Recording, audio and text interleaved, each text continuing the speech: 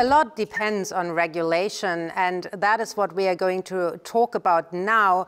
And with nobody less than Klaus Löber, chair of the CCP Supervisory Committee at the European Securities and Market Authority, short ESMA. So, Mr. Löber, the floor is yours, and thank you very much for taking the time to bring us up to speed. Thank you so much, and thanks a lot, ladies and gentlemen. It's a great pleasure for me to deliver this keynote speech here before such a distinguished audience. Of course, I would have preferred to be able to attend in person and to have some in-person discussions with some of you, but in these times we have to be flexible, I'm afraid. I would like to thank in particular the host for inviting me to speak about the evolving risks in the domain of central clearing services. This also provides me with an opportunity to share with you how ESMA and the relevant supervisory authorities in the European Union are coordinating their efforts to respond to the evolving clearing landscape. As a start, allow me to spend a few words on the establishment of the CCP Supervisory Committee at ESMA, which started operation in 2020. The establishment of the CCP Supervisory Committee represents the most visible EU regulatory response to the need to enhance the supervisory framework for CCPs serving the European financial markets.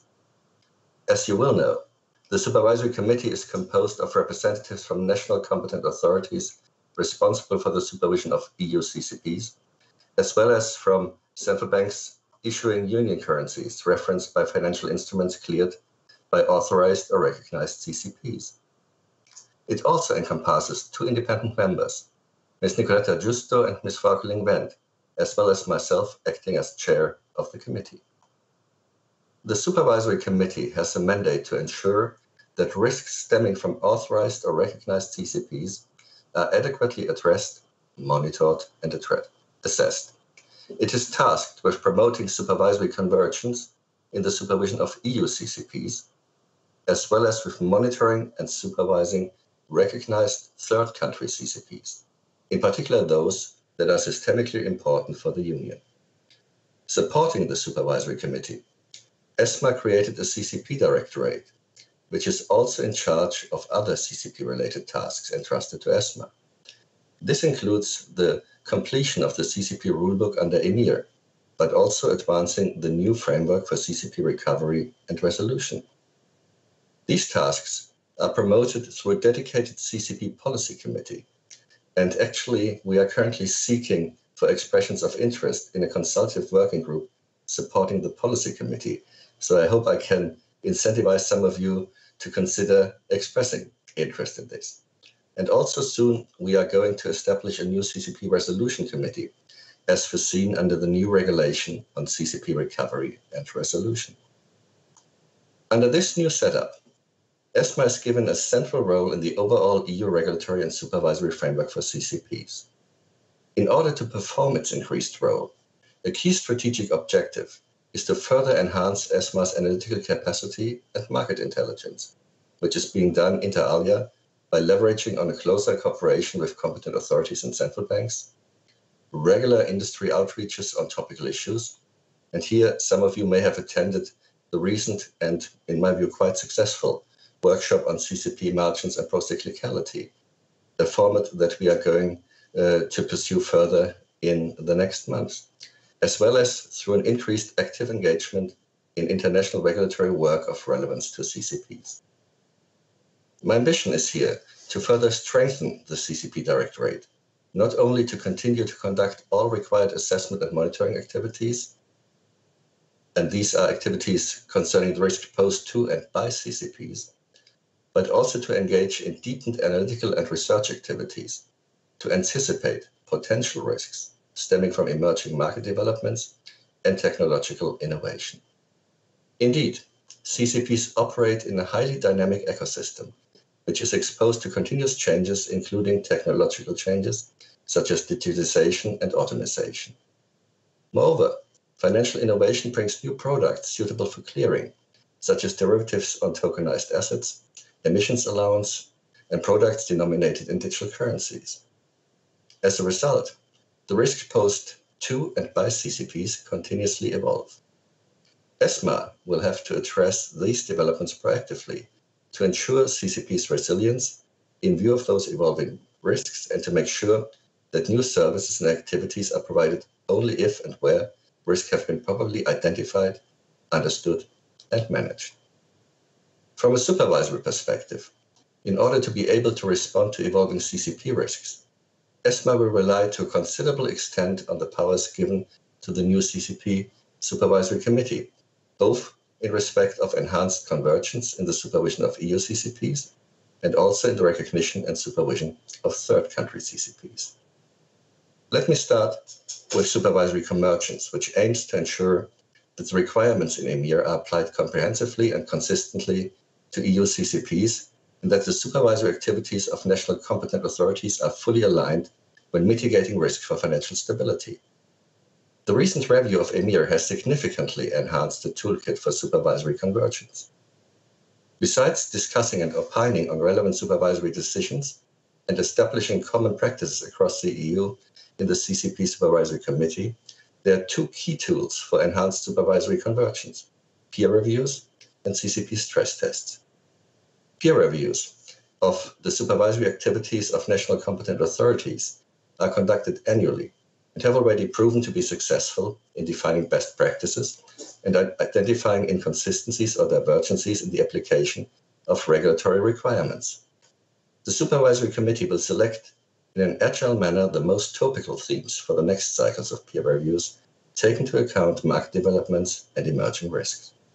Moreover, CCP stress tests are also conducted annually to measure the level of resilience of CCPs against common stress scenarios and to identify issues to follow up as appropriate by general convergence initiatives or by individual supervisory actions. Building on the experience gained over the previous rounds of stress tests, the committee is currently enhancing the framework for CCP stress tests. It set up a standing group of experts to deal with the methodological aspects, and the aim is actually to develop a multi-year plan for CCP stress tests covering a wide spectrum of sources of systemic risk. The committee is about to launch the next round of stress tests and is currently refining the stress scenarios to be applied, which could entail, for instance, a linkage of credit and concentration risk, or by developing new models addressing operational risk, including cyber risk, and environmental risk. Turning to the recognition and supervision of third country CCPs, the new regime introduced by EMIR 2.2, which has given ESMA more wide-ranging powers, is a response to the need to address the risks posed by those third country CCPs that are systemically important to the financial stability of the Union or one or more of its member states. They are called Tier 2 CCPs, as you well know.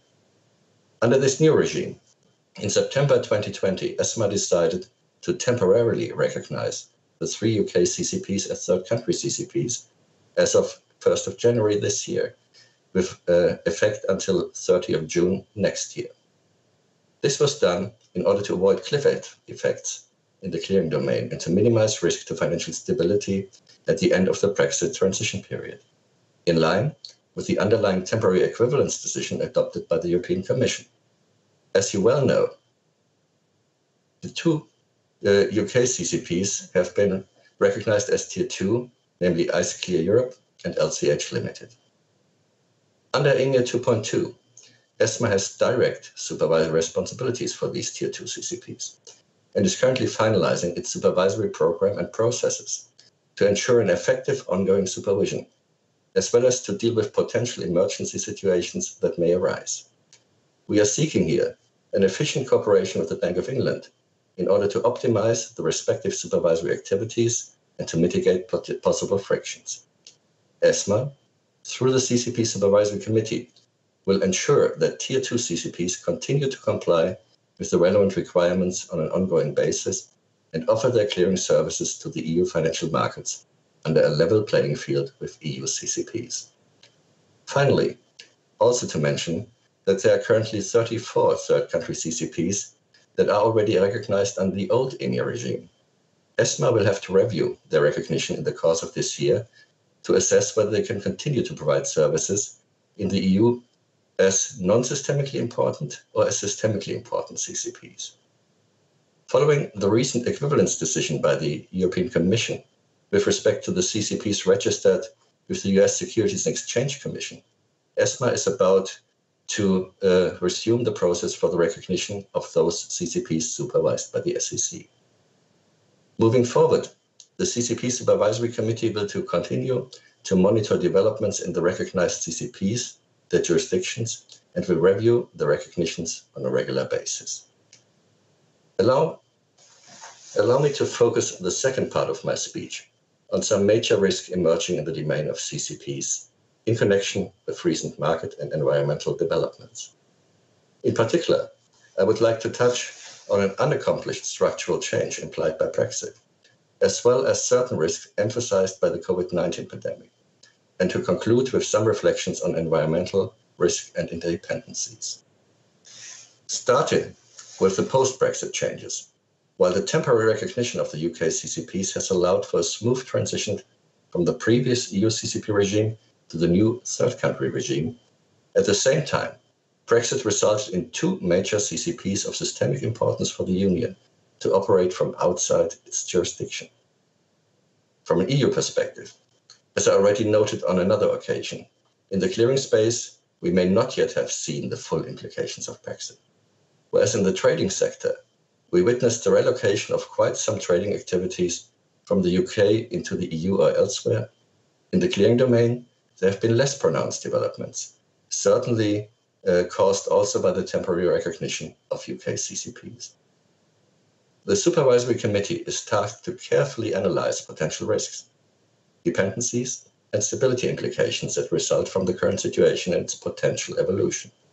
It will also consider the effects of initiatives to continue building the Capital Markets Union, which may further incentivize clearing with EU CCPs. Moreover, in accordance with its mandate, by mid-2022, the Supervisory Committee will assess whether services provided by the two Tier 2 CCPs, or some of the services, are of such a systemic nature that it is deemed too substantial to be safely provided from abroad.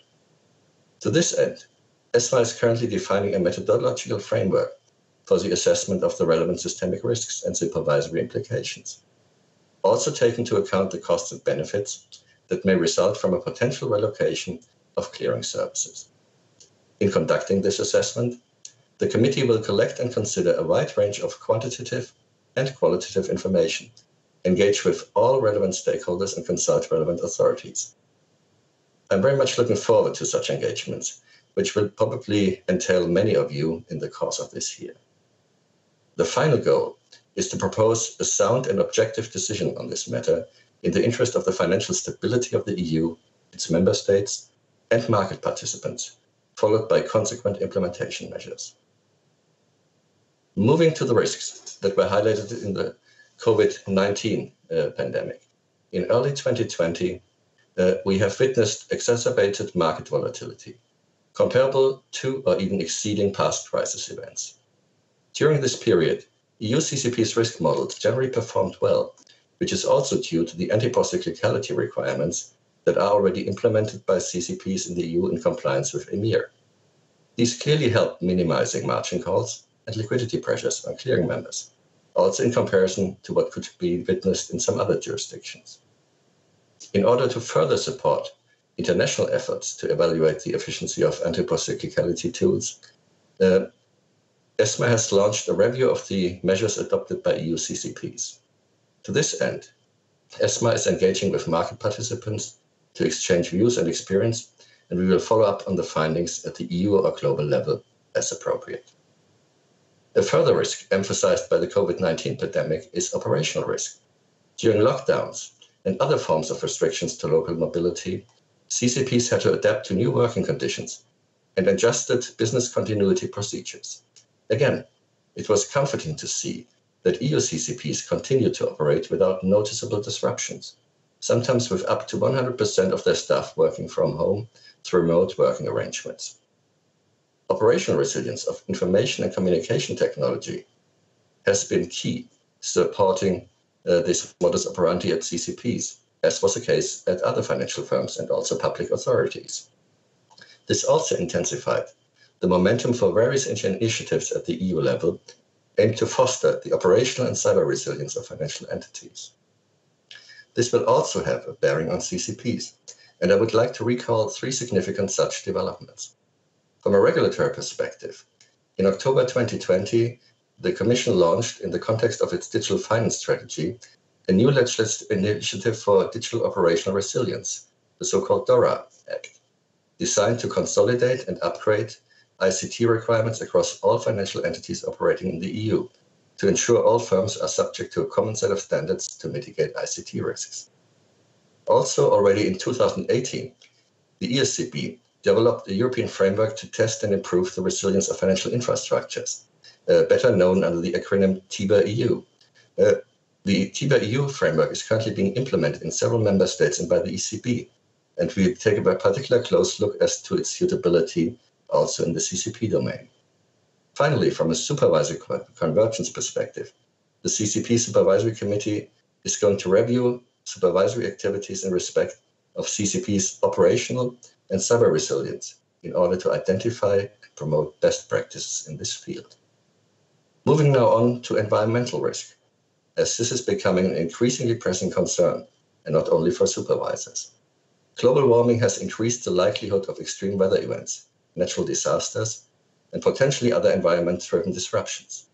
These events may affect the CCP in various ways, so for instance, through direct impact on market prices of assets, in particular for commodities, or through a direct or indirect impact on its business continuity following operational disruptions. However, extreme weather events and natural disasters are not the only source of environmental risks. For instance, there is transition risk, consisting of the sharp change in asset prices following a technological and/or regulatory change. Business risk and legal risk are also to be considered in this context, although these risks normally produce effects over a longer time horizon that is usually considered in CCP stress test scenarios. The recent review of the ESMA regulation, combined with EMIR 2.2, have mandated ESMA to include also scenarios reflecting the risks stemming from adverse environmental developments in its stress tests. As a first response, and in order to develop EU-wide scenarios, the CCP Supervisory Committee initiated initial reflections to identify such scenarios relevant to CCPs. Finally, I would like to briefly highlight the importance of identifying and monitoring risks stemming from interdependencies between CCPs and between CCPs and their clearing members and service providers. In particular, the interconnection between banks and CCPs can be a critical channel of propagation of systemic risk. Again, ESMA has included interdependencies in its mapping exercises and has conducted a knock-on impact analysis in its stress tests, and it will continue focusing on this as a matter of priority, including looking more closely at the possibility of system-wide stress tests. Moving forward, the Supervisory Committee will also consider fire drills and crisis simulation exercises as valuable tools to further analyze the interdependencies and the systemic impact of a CCP failure on the ecosystem in which it operates. In conclusion, let me reiterate that whilst the political, economic, technical, and environmental landscape in which CCPs operate is quickly evolving, the recent changes in the powers of ESMA and the establishment of the CCP Supervisory Committee have provided the Union with a robust structure to respond to challenges and emerging risks. In particular, ESMA and the CCP Supervisory Committee will continue to assess and monitor old and new CCP risks on an ongoing basis in order to identify and minimize any systemic impact for the financial stability of the Union, its member states, and market participants. Yet, I believe there is no reason for complacency. As markets and business provision evolve outside and inside the EU, it is paramount that the existing structures, including the supervisory framework, are being constantly evaluated in order to make sure that risks of systemic relevance for the Union as a whole are met with corresponding mechanisms, enabling a coherent EU-wide perspective and response. Many thanks for your attention. Thank you very much. We only have time for a very short question, which would be, what are the top short-term priorities for CCPSC for 2021? Thank you very much. Actually, I think the main focus of external attention certainly will be on the supervision of third country CCPs, including the ongoing review of the Tier 2 recognitions. However, from my side, I see equally the priority being on the EU CCPs. First, on the day-to-day evaluation, validation of model changes, decisions by colleges to make sure that there is indeed a consistency in the application of requirements to EU CCPs, and also the conduct of the stress tests, which, as I would like to remind, does not only cover the EU CCPs, but also the two Tier 2 CCPs in the UK. Thank you so much, Klaus, and thanks a lot for your time and for your insights, and have a good day. Many thanks. So, dear viewers, we are heading into a short break now, and right after the break there will be two streams at the same time, like parallel streams, which is Stream 2, a panel discussion on volatility investing in 2021, and Stream 4 will be on the topic of technology and innovation. The panel will focus on digital securities and tokenization, the future of capital markets. Thank you very much, and we'll see you right after the break.